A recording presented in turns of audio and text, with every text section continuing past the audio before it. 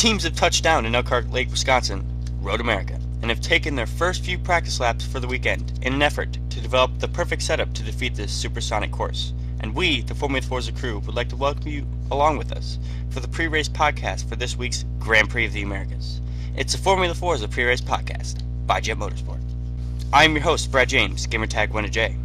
And I'm Ryan McDowell, gamertag Siphon68. And I am Derek James, gamertag Magnum278.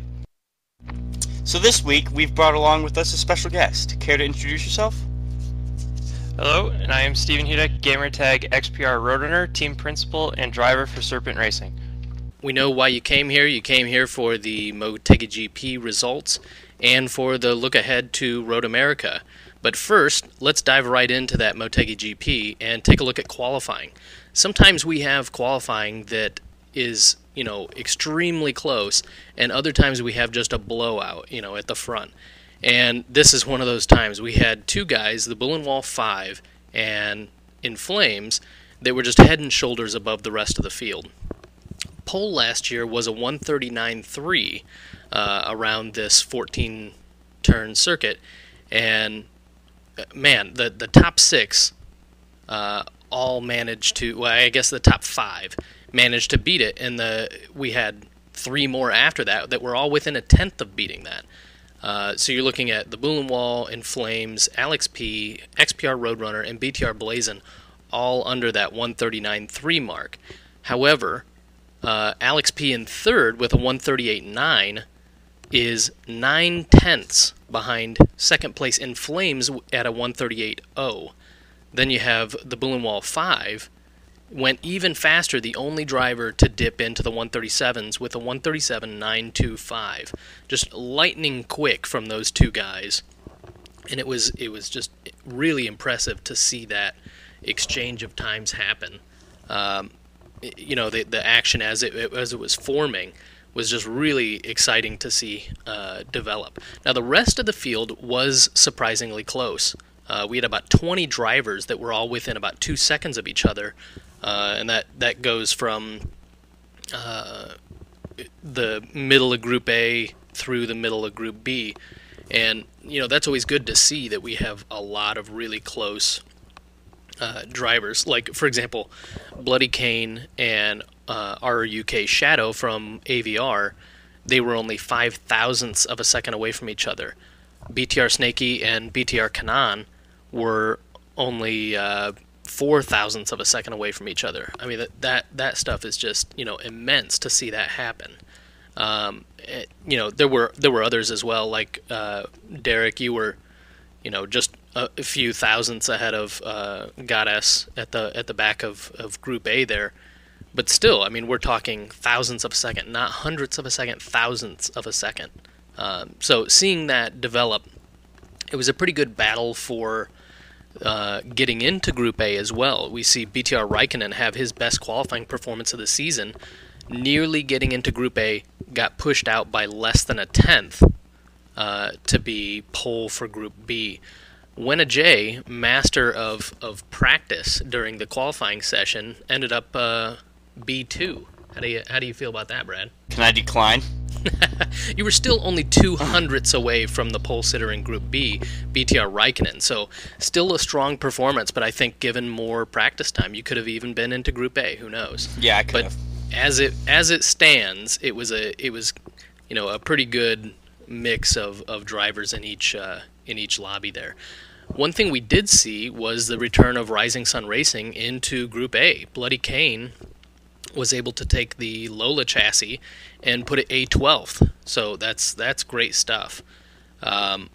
We are starting to see some, not strategy in qualifying, but we are starting to see some interesting ways people are qualifying. Like, we're seeing some of the regulars come in on the first day of qualifying and lay down some times.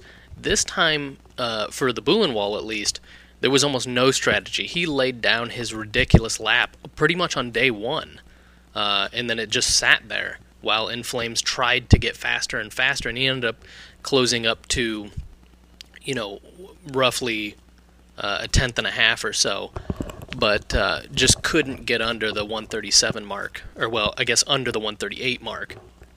But it was still a really impressive qualifying period. We did have no dropouts this week, which was pretty interesting. 30 total qualifiers, and even at the back, there wasn't that huge gap that there normally is. WRC Cape perhaps put in the practice he really needed, and really was not that far to, say, B13, B14, Fire Dragon, and Fish from JRM Racing. So props to WRC Cape for sticking in there and getting close to moving up from what he's used to there. Normally in the drop zone in this season, was able to get into Group B, so that's good stuff for him. The other one that was pretty interesting was TLR Eclipse, usually a Group A qualifier. This week, B3. That's not a disappointment really. It just shows that this track can be more challenging than others for certain cars. Certainly the Ferraris showed that they had some strength here. XPR Roadrunner qualifying 4th, even with a 5% power restriction. Alex P, same thing, 5% power restriction, A3 in that Panos. So yeah, it was certainly an interesting unfolding of how this qualifying came out. When it came time for the race, however, strategy really did come into play, and during the race we had Bullen leading the race for a good majority of it, and then decided to come in for his pit, and that's when you saw In Flames go to the front, and really from there never left the lead. You did see BTR Blazin right on the heels of Alex P from Aces Wild. BTR Blazin in 3rd, Alex P in 2nd, and you saw BTR Blazin try and close that gap to Alex P, but even with that power restriction really couldn't make the difference there, couldn't make it happen. Alex P did go off, and that allowed BTR Blazin to get by him, and then Alex P decided to go ahead and do his pit stop. In the end, it looked like the Bullen wall was gonna come forth no matter what. When he came out of the pits, he did get into he did get into 4th place and then just stayed there. And it looked like he was gonna, as the pits filtered out, it looks like he was gonna regain the lead until he decided to pit again. It's a really interesting move from Pennzoil's Exel, but really not all that shocking considering that the next race is the American GP. So you gotta figure a power track coming up, maybe one of the last ones until we get to the season finale at Le Mans. Do you really want to win that race? Do you want 10% restriction at a track that is certainly not a grip track? It's certainly a top speed track. And the answer from the front runners was a resounding no. You saw the Bullen Wall 5 finish 4th, exactly where he would want to finish. Alex P coming in right behind him in 5th to ensure that he drops back down to 0% power restriction. And then XPR Roadrunner coming in 6th. Not sure how much of that was strategy, and I'm sure Stephen can fill us in on that in just a moment. But that 6th place finish for XPR Roadrunner, I'm sure he would have liked more points, maybe 4th or 5th, but for sure didn't want to land on podium to acquire even more power restriction. So that meant that this race, we have In Flames, who already had used his immunity, finished with his first victory for both himself and Bosch Tech Racing, a great accomplishment for them. And during the race, even though he was unable to get in the 137s in qualifying, during the race he was able to pull off a 137.788. That's just blisteringly quick, and nobody else could really come close to that. Bullenwall was able to do a 137.975, just half a tenth slower than his qualifying pace, but you look at that, and In Flames was a full 0.2 quicker, and throughout the race, if you watch the full race, you can see that In Flames is doing those kind of times pretty regularly. 137.8s, 137.9s, lap after lap after lap. So he really did have legs here, and in the end, just had an immense gap to BTR Blazin in 2nd. For Caterham, that is the best points for both BTR Blazin and Caterham R1 for the season, as well as Johnny Two Shoes there right in the final lap.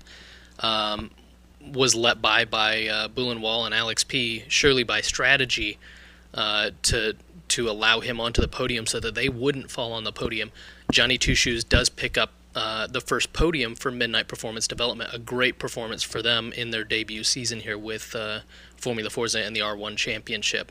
So really hats off to those guys for that. We did have BTR Kanan. He was unable to join the race.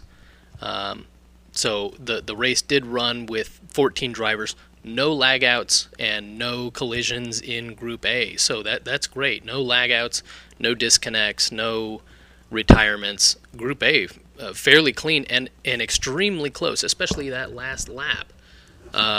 We saw, if you look at the official results, and they're up on Facebook if you haven't seen them, you look at just how close 4th through 12th were, or I guess 11th, and you see that it's a 0 second gap, so less than 1 second, then a 1 second gap to Alex P, then another 1 second gap to XPR Roadrunner, another 1 second gap to BTR Villeneuve, a 6 second gap to RUK Shadow, which really is not that far behind. That's like one mistake, and RUK Shadow would have moved up from 8th to 7th. So extremely close racing here from these guys. And even at the back, we're looking at Bloody Kane in 13th and Scurry 76 in 14th, 1 second separating the two of those guys, finishing out Group A.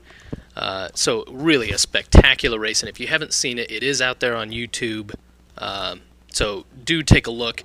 This is a slightly different format on YouTube because we didn't have the driver comms, so you just hear me commentating the entire race. And from what we've heard, it is some positive feedback on they like that method as opposed to the chaos of hearing the driver comms. So check it out if you haven't already. But Brad, you want to give us a rundown of what happened in the Group B race? It was awesome. Me and BTR Raikkonen straight from the get-go were pretty gone, I feel like, from the rest of the field. But other than that, there were some great battles throughout the field. I mean, obviously, I'm kind of happy that my new teammate, Addy, finished on the podium, which is great for him in his first Formula Forza race. But other than that, Chaos in Action had a not-so-good race as usual. He had some terrible luck, gotten a couple incidents causing him damage, and James Hall, good race for him, coming back from injury, with his hand and everything, so it's his a decent debut for him. And actually El Wombo Combo, one of the people we had from Mazda Cup, making his debut race in R1, having a good performance, moving up 4 positions. And other than that, we had TLR Eclipse and Chicken Man Haggard moved down 9 positions, not so good for them. But it was a good race. Other than that, everybody was quick. There's a few incidents between a couple of the drivers. I seem to have heard James Hall had an incident with 100th Tie that caused some concern. Yeah, it's hard to explain, but James, from what it sounded like, got caught in 100th's draft and sort of rear-ended 100th, but and 100th was really mad at him, and James didn't want to have a penalty against him, so he let 100th back by, and 100th was still mad at him. I know James let him by so he could basically 100th couldn't penalize him because then he didn't gain any positions for it, and then James did later on pass him later in the race cleanly, so you can't really penalize him there. So James is really worried about that. So that there's a clarification of the rules here. If you are involved in an incident, it's honestly best to just keep driving. I know it sounds like kind of an uncaring or unprofessional thing, but let the penalty sort it out. James Hall, it's possible James Hall only finished 4 seconds behind Chaos in Action. Had he not stopped and let 100th by, from what I heard, twice, he probably could have got by Chaos in Action for 5th in Group B. And letting somebody by only helps if they don't drop any more positions. In the end, James Hall did get that position over 100th tie, so just handing off the position doesn't mean you're immune to picking up penalty. And in fact, in this instance, it was under review for quite a while before Caterham decided to drop the case for any penalty there. They decided to not pursue penalty on James Hall. But yeah, it does not save you just handing back the position. You've already affected their race. The aero damage is already done. Saying that he passed him later cleanly doesn't mean anything because 100th tie he still had the damage. So it wasn't necessarily on merit that he passed him. So continuing on with the race here, we did have a first corner incident with Fire Dragon, and I believe was Ferrari Fanatic 9, if that's correct. But he did hit Ferrari Fanatic 9, or it might have been James Hall, but one of the two got hit, and then the other one hit the other person. Domino effect there. But I'm not sure any penalty was pursued. Basically, that's Group B, another great race from the drivers down there. So if we want to move on to the points, Derek. Yes, sir. Here we go. The top 10 driver championship standings right now. The Boulenwall 5 from Pennzoil Zexel is sitting pretty atop the standings at number 1 with 415 points, with Alex P trailing him from Aces Wild with 397. In third place, we have Stephen, XPR Roadrunner, with 308. And in fourth place, BTR Villeneuve, Kyle Litherland, sitting 4 points back from Roadrunner with 304. Then fifth, we have In Flames from BTR, just his third race of the year, and he's already climbed to fifth in the standings with an 82-point performance in Florida, a 105-point performance at Hockenheim, and a 101-point performance at Motegi. In sixth, we have FMS Senna with 283 points, sitting just 5 points shy of that fifth place spot in Flames. In seventh, Johnny Two Shoes from Midnight Performance Development, fresh off his podium finish in Motegi with 229 points. In eighth place, we have BTR Blazin from Caterham R1, sitting again 5 points back from Johnny Two Shoes with 224 points. And then in ninth, you have me, Magnum 278 from JET AMG, JET Motorsport, with 194, sitting a bit back from 8th place, but not too far out of reaching distance. And then in 10th, again with Serpent Racing, we have XPR Overdrive, who missed Motegi, but is still sitting in the top 10 with 188 points. Meanwhile, in the team championship standings, the top 5, we have Pennzoil Zexel sitting up top with 630 points, a 101-point lead over Aces Wild Motorsports, sitting in second. In third, we have Serpent Racing with 496, sitting about 33 points back from Aces Wild. And then in fourth, we have LLBM R1 with 411 points. And rounding out the top 5 driver or team championship standings, we have BTR. Again, only have shown up to 3 races this year and have already accumulated 384 points. So that is an amazing performance by BTR. Stephen, before we move on from Motegi, you want to quick give us your thoughts on what happened at Motegi? I know you had a great seat for those last few laps, and I understand that your launch monster, your Ferrari, had some good starts, and sometimes this happens with restarts and things like that. You get one that's really good, and you wish we had gone on that or whatever. Is that also the case here at Motegi? Yeah, the first restart that we had, I was actually able to get our launch monster alongside In Flames for second place, and I actually had him beat cleanly going into turn 1, but then we had an incident sort of in the middle of the field, so we had to restart. And the start that we ended up going on, I got alongside him, but he got a better launch versus the other attempts, and so I had to concede his racing line, because it would have made it like 3 or 4 wide, wherever it was, going to turn 1, and of course no one wants that. But then I made a couple of mistakes in the corners ahead of that. Had a slight contact with Johnny Two Shoes, which in the race I actually didn't feel it or hear it. I just assumed that the reason why my car got sideways because I think I clipped the dirt on the inside, turn 7, turn 8, where that corner is, and from then on I was just keeping BTR Villeneuve behind me the whole race. I remember he went to go pit and or to try to get the clean air, and when he came back out, I had already decided to do a couple of laps just so that I can get a clear mind, because there's no one ahead of me for conceivable distance, because Johnny Two Shoes had quite a bit of a gap. And when I came back out of the pits after pitting on the same lap actually as Bullenwall, because he had passed me the previous lap, Kyle was behind me by some 300 feet, and I remember he was quite disappointed that he couldn't gain that position back.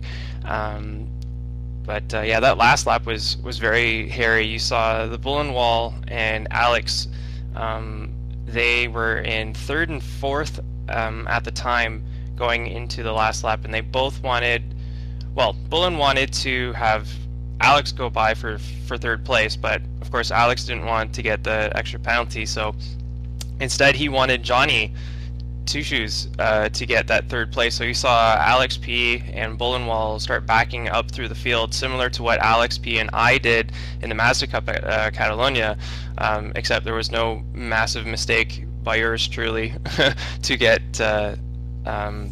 pretty much enough damage to get retired. But you saw that field, they bunched together quite a bit, and I thought BTR Villeneuve was going to be able to get around me, but in the end we all finished quite close to each other. Based on strategy, I had no idea whether In Flames was actually going to accept the win here.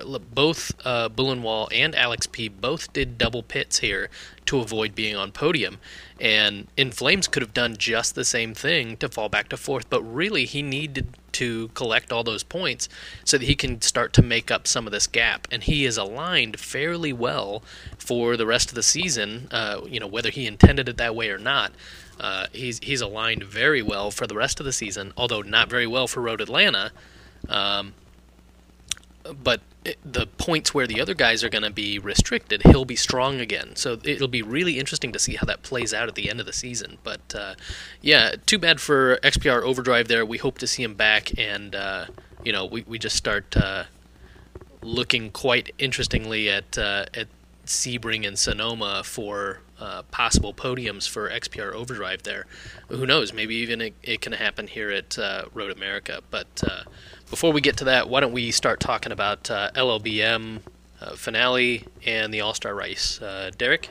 Yeah, this weekend, actually, this last Sunday, after the actual, there wasn't the Formula Forza race that weekend, so this closest Sunday, we had, for LLBM, the 1 hour of Le Mans and the LLBM All Stars race.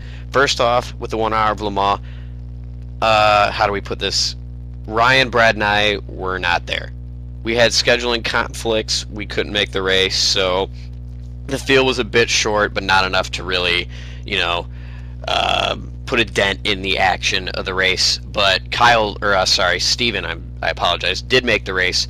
But for the qualifying results, in the LMP class, the top 3 were BTR Blazin, In Flames, and BTR Villeneuve, all in the Acura ARX-02A.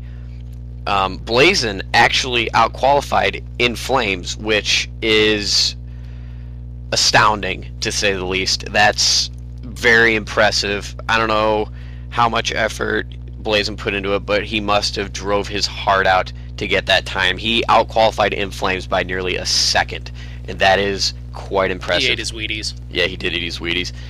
In GT, the top 3, we had Nebraska 805, our UK Shadow from Vodafone Racing UK, and XPR Roadrunner Kyle for Stephen, I apologize, for Serpent Racing. The top 2 were within 0.4 of each other, with Nebraska setting a 352.541 and Shadow setting a 352.880. Roadrunner fell short by about 2 seconds at a 3:54.672. I believe it's probably due to the fact that the gigantic restrictor that they run on that Viper in real life and in LLBM because they run over the engine limit for the Le Mans series, so the FIA's got to be all, oh, you can't do that. So they restrict the motor a lot to make it even worse than the rest of its competition. In LMPC, Ryan, actually, who set a qualifying time with a 5% race restriction, set a time of 3:43.769, with Fractal following him at a 3:46.041. In third place, also for Clone Racing, along with Fractal, we had the Cookie Monster, the JET interim driver and honorary member of JET Motorsport, set a 3:46.320. And finally, in GTC, we had the Bull and Wall 5. I say it every week, but of course, for Flying Wizard Racing, setting a 4:03.944 with TLR Eclipse and BTR Rent Sport following close behind. The results, actually, we don't have them. The results are not up on the website. They haven't been updated since Sunday, so since we weren't there, we don't know the actual winners of certain classes, but Stephen might for the LMP lobby and the GT lobby. Stephen, do you care to enlighten us on the happenings of the LMP GT lobby? I believe Kyle has posted the winners from each class. I think the winner in LMP was BTR Blazin. In GT, I believe it was our UK Shadow. I was in the race. I qualified third in the SRT Motorsports sanctioned Viper. Like you said before, the restricted that they have it on real life is quite a hindrance at the power tracks. Even though I knew that this was long ago, I had signed up for just this one race because I have scheduling conflicts for all the other races, but I decided to do this as a test session for an upcoming race in the summer, and I was actually pleased with my qualifying results, and I learned a lot from it. But during the race, you saw BTR Blazin. He pretty much went from the get-go. He was actually able to keep In Flames behind him, if I could recall correctly.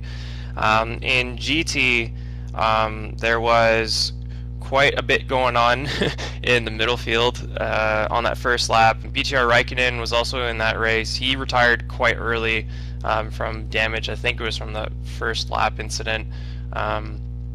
But it was a fairly entertaining race. In GT, there was a good battle between RUK Shadow and Nebraska for quite a while until the pit stops came into effect, and I think RUK Shadow made good on it, and he was able to drive away. And I think it was sort of the same same sort of happening in LMP, but I left the lobby at around the 29th minute or so I wasn't able to stay around for the conclusion of the race, but I think that's pretty much how it went. So, all right, thank you, Stephen. Brad, the All Star race, what did it entail? You know what, I got this one. So LBM, what they did is it's a multi-class race. So they have 4 classes that they run, and we've been discussing them throughout the various podcasts that we've had. They have LMP and GT that run together, and then they have LMPC and GTC. So with the 4 classes, with as much competition as they have, they can't run all 4 of those in a single race. So they break it up into 2 lobbies. Like I said, LMP and GT together, LMPC and GTC together in a challenge lobby. What the idea is to get all of the guys together. So they take the top 4 from each class and put them together into an all-star race. But with it being multi-class, how do you balance the field so that it's kind of a level playing field and nobody has an advantage over the other? So what they did is they took kind of a middle ground and chose a car that nobody likes, the Radical, and forced it stock. Yeah, I love that thing. It's like my second child. Nobody liked it.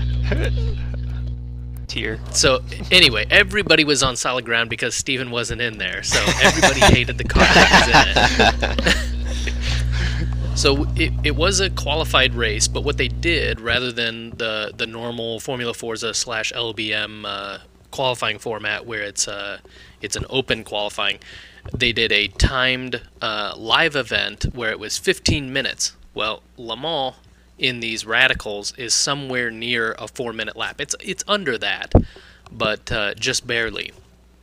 So you're looking at only a couple laps are really going to count. And, uncertified laps count below all certified laps. So that meant the collisions were off, we ran for 15 minutes, and those that got clean laps started way at the front. And I still think it was fairly predictable. The slowest class in the Le Mans Series, GTC, houses the Bull and Wall, which was predictably the fastest guy in the All Star race, and like clockwork, he was able to manage pole in the qualifying session, and then went ahead to ultimately to win the race. But it was a crazy session. I'm glad we did it, but I'm not really looking forward to any kind of season of all radicals or anything like that. It was pretty intense, to say the least. That a lot of people you heard during qualifying, "Oh God, I'm on my roof." It was pretty hilarious, actually. It didn't seem very serious. In the stock tune, it was for fun though. It wasn't like, oh yeah, it was supposed to be for the All Stars, but to me it seemed a little more for fun. Bullen still ran away with it. That didn't stop him. Doesn't mean he's not having fun, Derek. I still think it was a fun race. I mean, because there was nothing on the line for it, you didn't pay any buy-in for it. It meant that even if you did wreck out Brad, that it really didn't matter a whole lot. Okay, let me explain myself. Alright, so I was going into Arnage, very slow corner, on first lap, so the tires are cold, because it's a stupid radical. And the brakes weren't warm, because it's a stupid radical.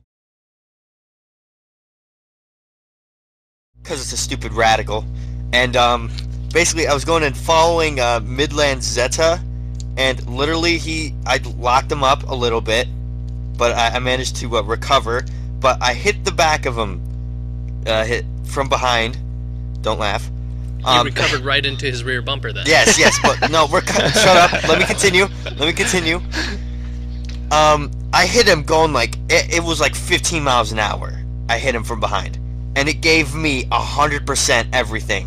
I was beyond pissed. I was like, how does that even happen? Because I remember watching later on the race that Derek basically hits the wall going like 100 miles an hour, and he gets like 10% on the front, and I got 100% everything. Because it's a stupid 20 radical. miles an hour. Yes, that's why I was pissed. And I ended up racing so bad that I got fired, apparently. We've both been sacked. According to the JET Motorsport hierarchy, we've both been sacked. We still have not figured out who hit me in that first corner. It wasn't me, so quit blaming me.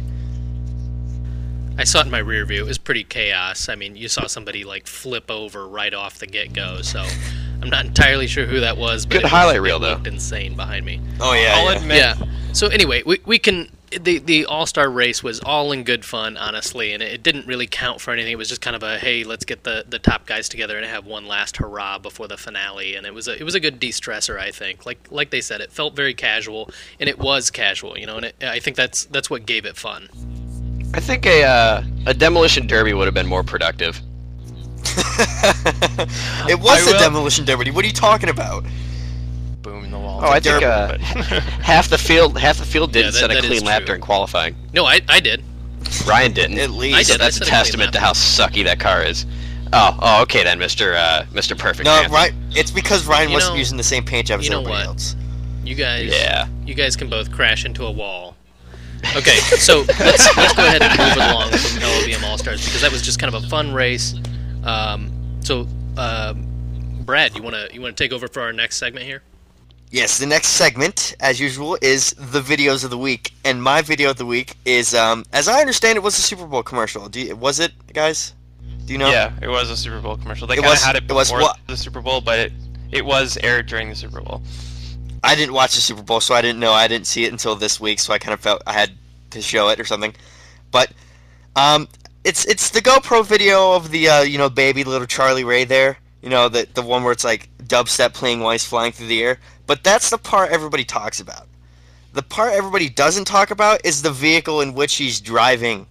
Oh, it's so cool. It's this little walk thing that teaches the kid how to walk. But if you look at it, it's like 2 centimeters off the ground. It's slammed. It's got double wishbone suspension. He's got all the telemetry on there. Like his steering wheel's like half cut out, and it's got the shift lights on the top and all these He's got nice knuckle gadgets cutouts on there.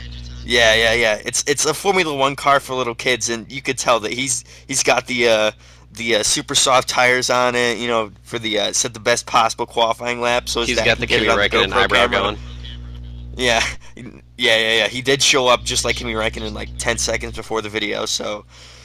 The usual, and then you get to see him flying through the air, and everybody thinks it's a spoon in his hand. It's actually the key fob for his gnarly vehicle he's got there. So props to Charlie Ray for having the coolest little kid car ever. I'm definitely envious of him. To you, Derek, for your video. My video of the week was, the title says it all: Lamborghini World Rallycross. All it is a guy beating the ever-living crap out of a Gallardo on a rally special stage.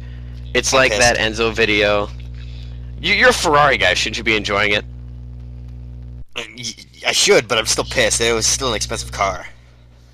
Yeah, but who doesn't like to see Lamborghini rallying? As much as I am a car purist, as much as that's like taboo to be like, oh no, you took a Lamborghini off-road, the method at which he does it makes me happy that he did it. He didn't take it over any jumps or anything, but you get some awesome shots of him getting very sideways on a muddy gravel road and going through many, many potholes, trying as hard as he can to damage the front splitter and all of those precious 21-inch wheels. But it's only like a minute, 50 seconds long, and all it is engine noise and in-car and on-board and shots from inside the forest of this Lamborghini just tearing crap up. I don't know where it was shot at. It says who the driver was. I don't even remember his name. But we will all remember his face as that one guy that rallied a Lamborghini. All right, so now I'm going to interview our special guest this week, XPR Roadrunner. What turned you on to Formula Forza? How did you end up joining? Magnum 278. No, more like my current teammate XPR Overdrive and James Hall 94. I remember I met XPR Overdrive in a random public lobby once, and we ended up becoming friends. I did his Codemasters F1 2011 League, which I eventually took over because Overdrive unfortunately had other things to do.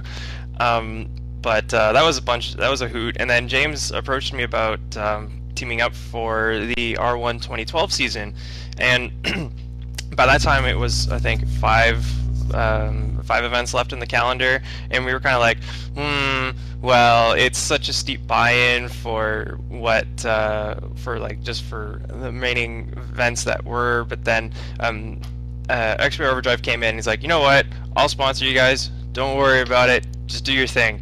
And so at the time our team was Commonwealth Motorsport, which was founded by James and myself because he's British and I'm Canadian, so it was kind of that fitting theme, and we ended up using an Aston, which is of course from England or based in England. We don't care who technically owns them. Shh.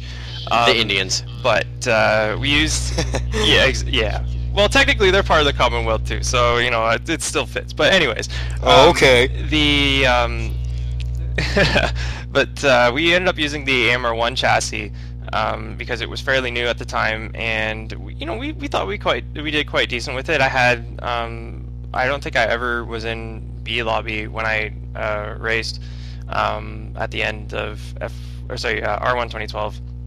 I think my best finish was like 6th or 7th at Indianapolis. I pride myself, I had the fastest clean lap of that race. But then we did Mazda Cup.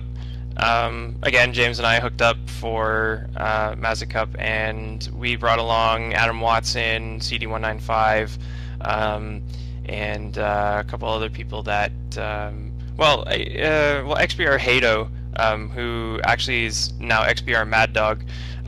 He was supposed to drive with us, but then he had unfortunately scheduling conflict, so he didn't racing in Mazda Cup. But I mean, that's how I kind of got started in Formula Forza, and just talking with staff, and I've kind of consulted I've been doing consulting work for time to time, I guess, if Ryan wants to use that term. It's been a bunch of fun, and yeah, so that's kind of how I got started. Moving on, you're on Serpent Racing right now, which is pretty high up in the standings, third actually, which you're within reaching distance of. You could actually get first, even though you're about, you're over 100 points behind. But I mean, a win's 100 points, so right there you could gain that right back, theoretically. But what do you think your chances are of the season so far? I mean, after you're here. Going into the season, I think Overdrive and I think we set ourselves a goal that we wanted to be in the top 5 in the team championship, because when the draft happened, we were, I think, the 5th or 6th the last team to pick, and the RSR guys, Kane and Tacos, they were a really solid team in 2012. You had Bullen and FMS Senna coming out of the blue as a team, and we knew that they were going to be good. And Alex, whom I battled really hard with in Mazda Cup, teamed up with Drake Hellspawn, and we knew that they were going to be a solid team if Drake could attend the races, because that was a problem for him in 2012. So it wasn't it's not a totally far out goal, and we're sitting third right now, which I think is beyond our expectations, what we had.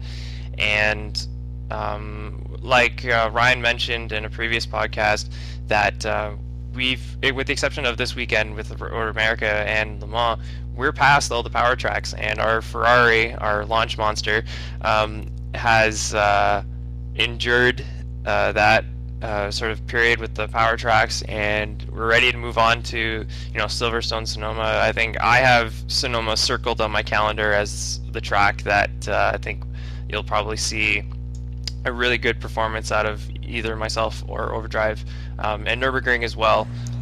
That's a really good track for me as well. So who would you say is going to be your stiffest competition from here on out in the season? You say the power tracks are gone. Now that you got the grip tracks, who is worrying you the most as a team owner? In terms of teams or drivers? Both. Let's go with both. Well, the Penzels, Exoil, and Aces Oils, they can never be counted out.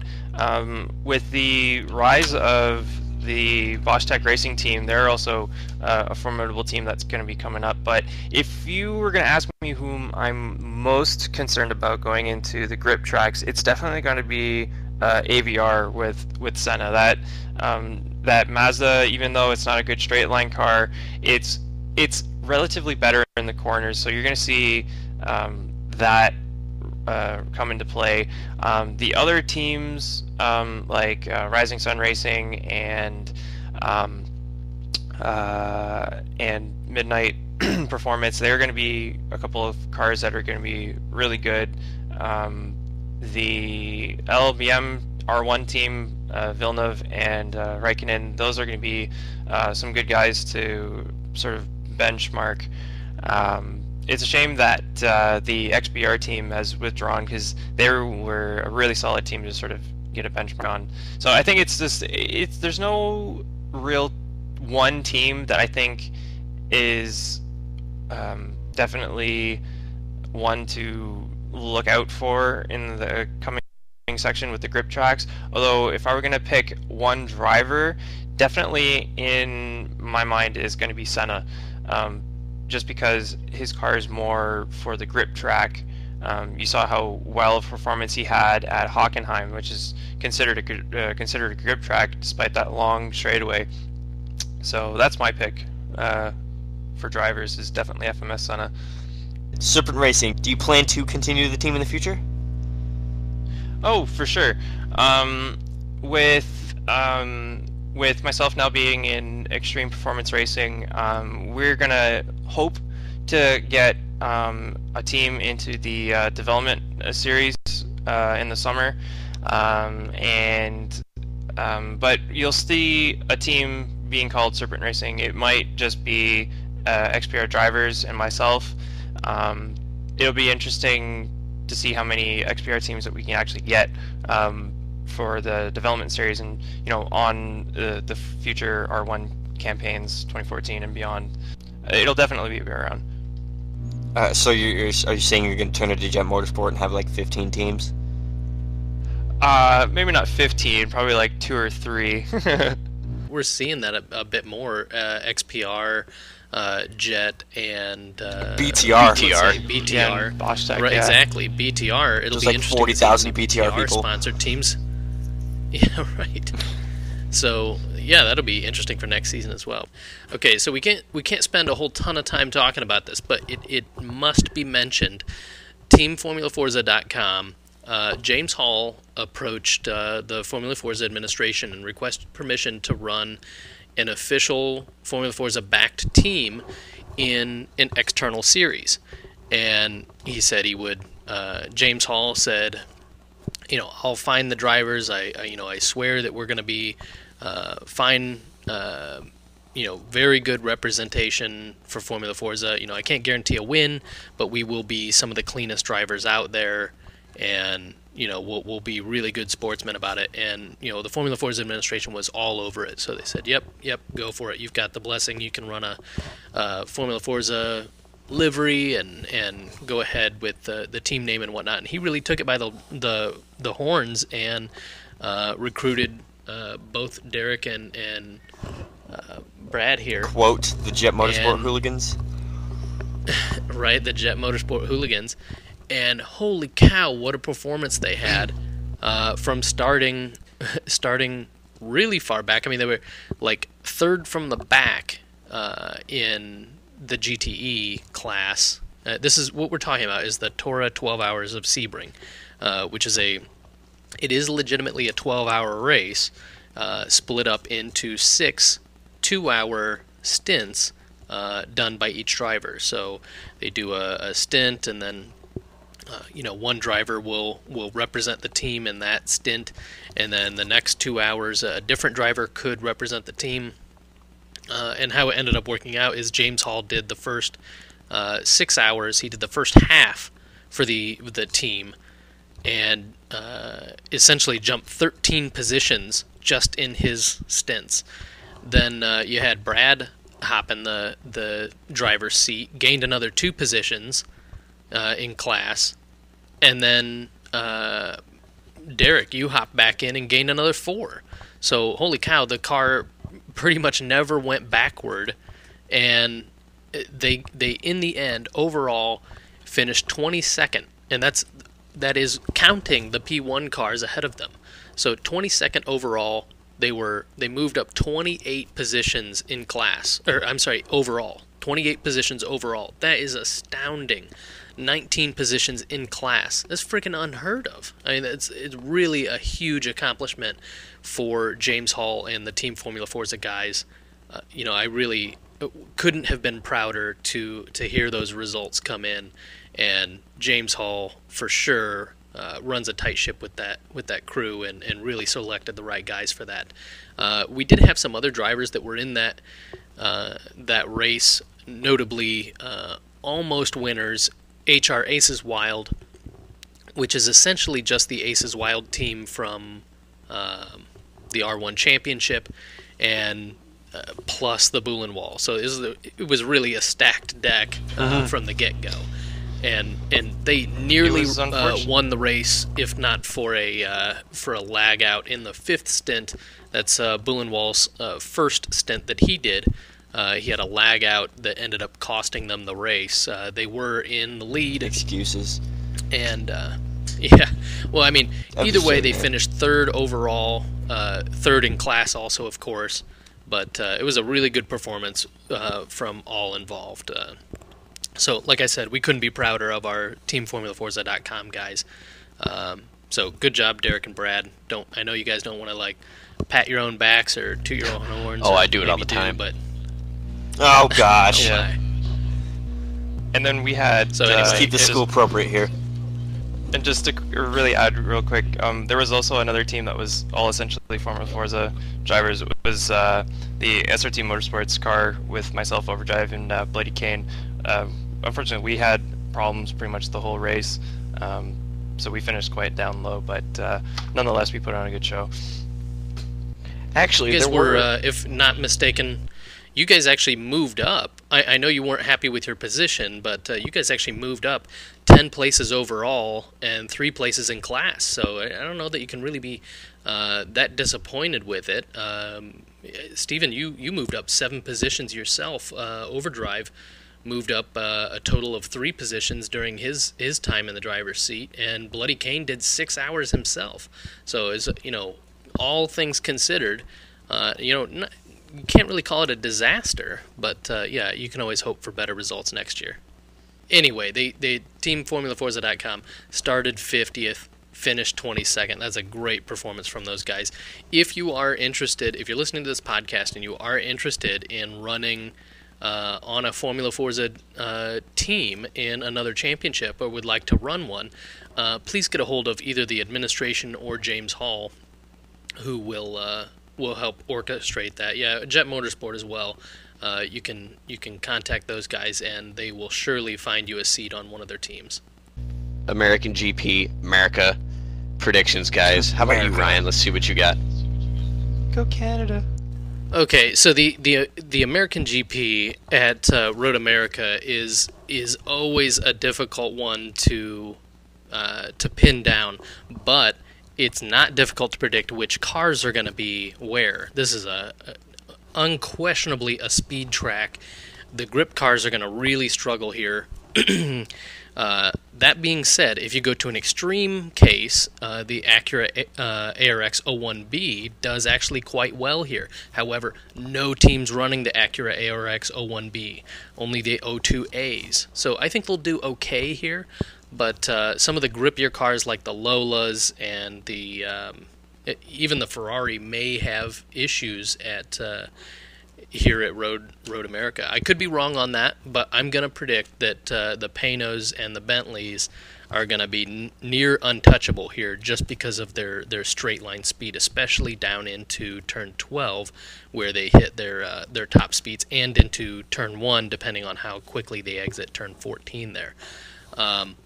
So pretty much really it's your same prediction as always. No, I'm not saying that, because there are some tracks that we've already visited that do have grip sectors, and it becomes more difficult to figure out, okay, which cars are really going to play well here. The Toyotas will do well here, the Bentleys will do well here, and the Panos will do well here. And that is not the same as other tracks where you have at least relative better performance from cars like the Acura and the Peugeots and the let's say the Ferrari or the BMW. Actually, I will say that the BMW may have some decent legs here because it's got enough grip to have early throttle point for the carousel. That's turns 9 and 10 here. And yet still carry enough speed down into turn 12. It just doesn't really have enough power to reach those super high top speeds. Also, the wild card for this track is highest speed attained during qualifying. So it'll be kind of fascinating to see which teams will tweak their tunes in qualifying and then run a slightly different tune during the race. This track is going to be extremely low downforce to try and get those top speeds here. So the challenging thing now is with Caterham, Aces Wild, Pennzoil Zexel, and Bosch Tech Racing in the Panos and Bentleys, who knows who's going to actually be able to achieve pole here. Not in flames with 10% power restriction, though. I think I can quite accurately predict that he will not have pole here with a 10% power restriction on a power course. Well, sorry, I was going to say, you say that, but remember Mazda Cup? Alex had a 10% restriction, and yet he still managed pole. So yeah, but it is possible. I mean, it's not out of the realm of possibility, but it's certainly not my first pick for who's going to get pole here at the American GP.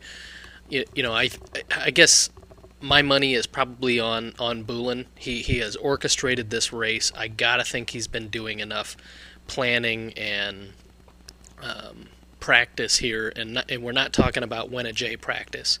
We're talking about actual laps on the track, and I think he's got something planned here. And of the people in the series at the front, he's probably one of the most strategic at the front. You know, he's got a plan for the rest of the season, and it's all based on how he executes here at the American GP. So I'm going to predict the Bullen Wall for pole here at the American GP. I do think he will be closely followed by Alex P. and perhaps some others if they get enough practice in. $5 he gets a wild card too. Yeah, it's very, very likely that Bullen Wall will get the wild card here with the highest speed attained in qualifying. Heck, he pulled off like 204 miles an hour at Sebring with a restriction, so I think he's got this one, at least the wild card in the bag. That being said, though, if he does win this, it is kind of an interesting path to the end of the race, because we don't have 6 races left. I'm sorry, we do have 6 races left, but after this race, we'll only have 5 races. You know what I'm saying? So yeah, he'll be kind of off kilter a little bit. So he'll have 10% at Sebring, Silverstone, if he wins this race. So we'll say 10% at Silverstone, 5% at Infineon, assuming he finishes off podium at both of those races. We'll assume he does. We've still got 2 races left before the finale at Le Mans, which he's also not going to want any power restriction for Le Mans. So the question is, what does he do at Germany or Italy there? Does he try and get second at Nürburgring? Can he get second at Nürburgring with a Bentley? You know, with people like Senna in the Lola. You know, I think that's going to be really difficult. And the Ferraris are always quite strong at Nürburgring GP as well. And that is also BTR Blazen's best track. Same could be said for BTR Villeneuve. You know, he's shown that he's got legs at the right tracks as well. So it becomes a little cloudy what the strategy is here. And honestly, the best setup driver right now is probably in flames. He's got the 10% here at Road America. Although that seems like a huge hit, that means that he'll come back at full power at Infineon if he plays his cards right. If he wins Infineon, he can just ride that out and still end up with 0% restriction at the end. In my opinion, that was the best strategy he could have. I don't know if that was in his his cue cards of what to do at Motegi, but it is really, I think it's going to work out for him if he can execute that strategy. So right now we have pretty much the qualifying's been sorted out. The usual suspects will be at the top for this race. We have their strategies somewhat lined out. Stephen and Brad, during this race, where are your guys' key corners to get correct, and where are your zones to pass? Well, first of all, key corners. Obviously, you want to get the carousel right. That would be turns 9 and 10, because that basically leads you up for the long straight and the kink, and you have to get maximum speed there. It's obvious. And actually, even almost as important as 9 and 10 would be corner 8. You got to carry as much speed as possible through there as well, which is one of the things I know Ryan taught me actually last year, was that you got to be going at least 75, or it was like 70 or 75 through there. So make sure when you're qualifying you're going above that speed or at there. Other key corners, I would say, corner 13, and corner 14, 13 lines up 14, and 14 lines up the long start-finish straight, which you also need as much speed as possible. Your thoughts, Stephen? My picks are going to be turn 2, because you need to get a good solid run out of that corner to take advantage of that long straight, which assuming the front straightaway is the longest, but that's it has actually turn 3. That's turn 3. Turn 2 is a little kink between on that straightaway. The so-called kink. Yeah. Anyways, but so apologies then. Yes, turn 3, going into turn 5. Turn 5 and Canada corner, turn 13. You're going to see those two corners being utilized for passing. You're going to see the guys that can get the good draft down those long straights and try to late brake as much as they can to take advantage of maybe an overtaking opportunity. And of course the last corner as well. You want to get a good run out of that corner so you have the most speed as possible going down the front straight. Something that I do want to add, and somebody who's listening might know who this is targeted to, but please, for the love of God, do not pass on the inside of corner 6. It's kind of ludicrous to even pull off a pass into turn 6. It's such a, you're going uphill, you're going under a bridge, you go uphill, and the braking is all off. So you got to have your line right, even if you're just hot lapping. If you're taking turn 6, anything off the line, you're way slower. So to even pull off a pass in turn 6 is really, really difficult and kind of not recommended. Like, I back out of anything. If I'm about to overtake in turn 6, I'll back out of it and wait for it, because turn 6 is really dicey, and if you mess up the exit, you could get overtaken yourself. Into turn 6, we saw well, I guess we'll just leave them anonymous for now, but into turn 6 we saw a driver feel that they had yes, they had they thought that they were approaching traffic way faster than they were, and decided to shoot to the inside of an already too wide into turn 6. It was going to be tight. It looked like it was going to be clean through turn 6. And then he pulled the pin on the hand grenade and went 3 wide into turn 6. And wow, it was just craziness. There were cars spun around. It was pretty crazy, I'll say that. But we haven't had an incident quite like that since. And just like he said, turn 6, choose your corners wisely. Turn 6 is not the overtaking corner. From a technological and engineering standpoint, if you're just a listener or maybe a driver who is new to this series, turn 6 in any car is a difficult corner to begin with. Because you're going uphill, as soon as you crest that hill, you need to make sure that you have all of your braking almost done before you crest that hill, because as soon as you get to the top, you lose suspension compression. So there's no weight on the tires to slow the car down. All you got is the brakes, somewhat trying to slow the tires down, so there's no weight down on the ground trying to stop the car. You lose suspension compression, and because it's a slow corner, you don't have any aerodynamic advantage. So you pretty much, it's a corner where all the cards are against you. There is no reason that you should try and overtake there. Like Ryan said, even if you think you have a chance, don't go for it, because from a technological and engineering and physics standpoint, there is no way you're going to be able to make a clean overtake there unless the guy goes super wide into that corner. Because if you dive deep and you lose suspension compression, you're going to have no braking coming over the top of that hill.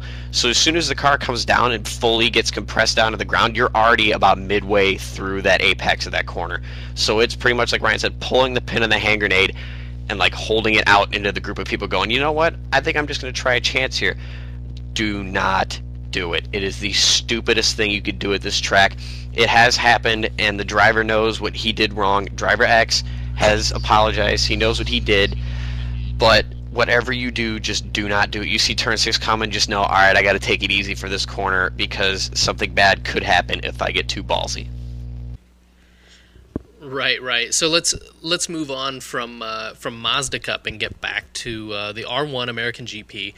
I think the overtake positions, I couldn't agree more with Brad's analysis of what corners to focus on. Absolutely, totally agree with every single one he mentioned.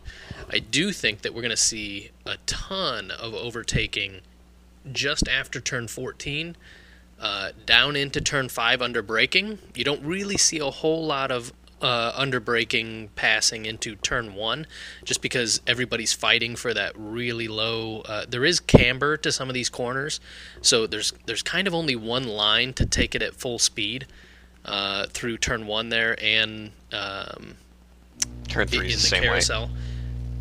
Yeah, exactly. So typically you don't see a whole lot of overtaking into turn 1 and turn 3, but turn 5 you do see under braking, people taking that inside line and just doing a chop to make the pass. And it's wide enough, the track is wide enough there that you can kind of do it safely. You really gotta know the track, but there is runoff there. If you think there's going to be a collision, but turn 5, I think there's going to be some passing. And then just after turn 11, just after the kink on the back straight, is when it'll be realized whether you got a terrible exit out of the carousel or whether you got a wonderful exit out of the carousel. So just after turn 11, between 11 and 12, I think you'll see a lot of passing there. Some people go for passing under braking into turn 12, but that is kind of dicey as well, as the exit slow is corner. a little loose at the rear. Yeah. Heavy braking there into turn 12, hardest braking section of the entire track. And then, like you said, turn 13, 14, you mess that up onto that main straight. The people that get that right, they'll be able to pass right around the start-finish line if somebody messed up turn 14. So that's where I think you're going to see the most overtaking there. So is that about it, gentlemen? Is that all we got? We got for Road America? For We America? want to talk about race predictions, because we did qualifying. We didn't No. have race. Yeah, we could go with race predictions. What do you think, Steven? Who's going to win the race? My take is going to be Bullen. Bullen will get pole and You really will think so? win the race. I think he's been planning meticulously the last couple of weeks. I'm pretty sure he's got Road America circled on his calendar. I'm going to say the dark horse to win the race is going to be Drake Hellspawn. And I'm going to put that out there because I believe he's my pick to get that wild card, because he knows he's not as fast as Get his own Bullen. wild card. Yeah, get his own wild card, exactly. Because you're going to see him using the same setup as Alex, or a very similar setup to Alex during the race. But during qualifying, he's going to be the one that uses the drastic change in setup where that car's got 0 downforce, and he's going to do as much work as possible to get as much speed going down turn 1 as he can, or going into turn 1 as he can. And then after qualifying's done, even though he won't be as high up as he could have been had he used the race setup, he'll use that race setup and he'll just climb through the field. So he's my pick for the dark horse, Drake Hellspawn. So I know we covered qualifying, but last year, 2012, pole position here was a 143.760, 2/10 quicker than BTR Blazin. And the time was set by Batman LMP1 in an Acura ARX 02A for wheeling AFD. What do we think is going to happen with that 143.7? Do you think it's going to be smashed, or do you think that's going to be pretty close to the maxing out here? Absolutely and completely smashed. What I times don't are you think predicting? 42s, Brad? I'm not picking because I was way off last time. I don't think you'll see it smashed as bad as Motegi. You'll probably see a low 42 probably as pole. But still I'm not going to smashed. make any predictions this week. Because Oh, really? Low Just 42 against kind it? of is a smashing, though. A low 42 means it's a second and a half or more that the pole got destroyed by. So, but I think that prediction is pretty accurate. I think you will see a low 42 for the pole position. What's crazy to me is that the time last year was set in effectively a 3-gear Acura clutch popping. You know what I mean? And now with clutches banned and with detuned transmissions banned, this like really gets me excited about qualifying when we do just utterly smash these times. We see these drivers, really hone in and get these cars that shouldn't be capable of these times somehow, sprinkling fairy dust on their cars and somehow going, a 142 or whatever. It's just crazy, but that gets me excited when not that we always have to beat pole position, but just seeing that happen and beat the times where perceived advantage items like clutch popping or detuned transmissions are beaten. And I think we will see it here. I'm going to go out on a limb and say high 141. Just saying. I'm going out on a limb and saying high 141.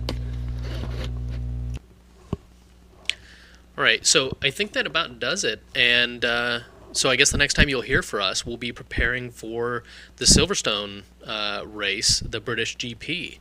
That's on April 7th. So tune in 2 weeks, and we'll have our pre-race podcast for the British GP. Thanks for listening, guys. Nobody remembered about the WennaJ. Pepperidge Farm remembers. Stupid radical.